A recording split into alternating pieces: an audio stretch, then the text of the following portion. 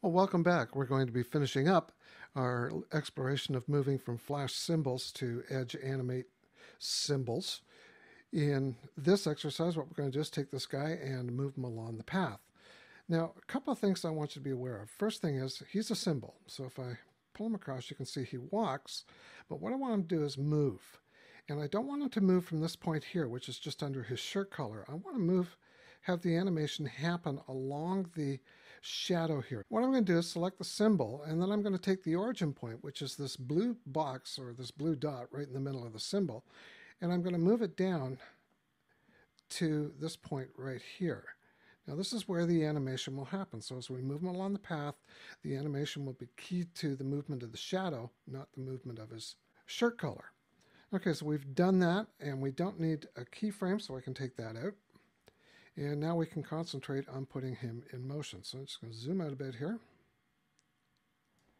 Now the first step in the process, of course, is to identify the start point of the animation. So I'm going to move him to this point here.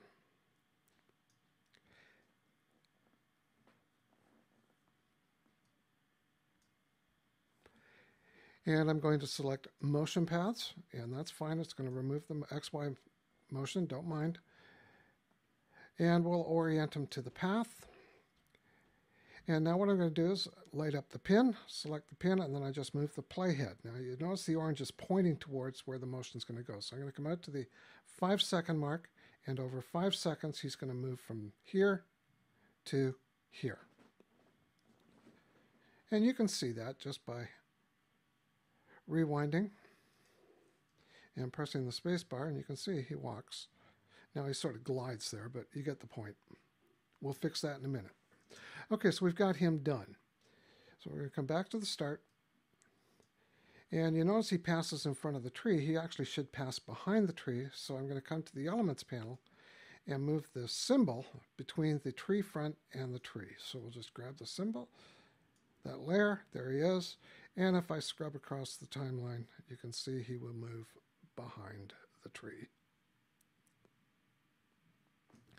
Now, as he moves from here to here, he's moving off into the distance, so that means that he's also going to be shrinking. So again, we're going to pull the playhead out to the end of the animation, and what I'm going to do is shrink him down to about 45% of his size. So I can use the transform property here to reduce the size. We'll take him to about 45%.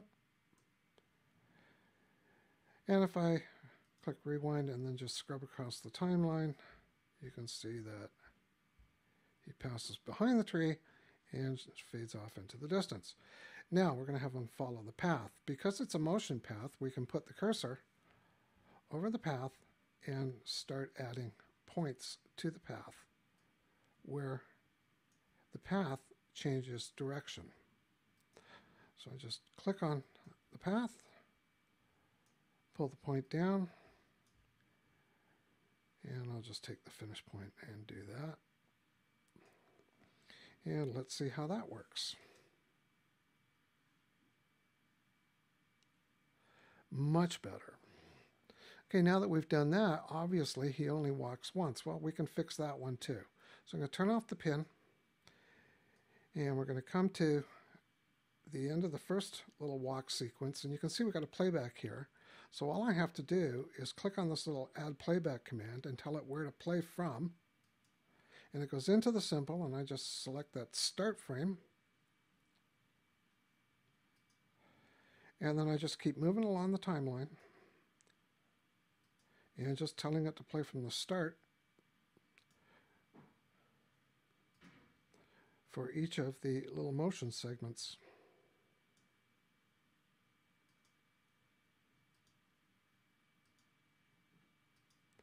And I've got one more to do.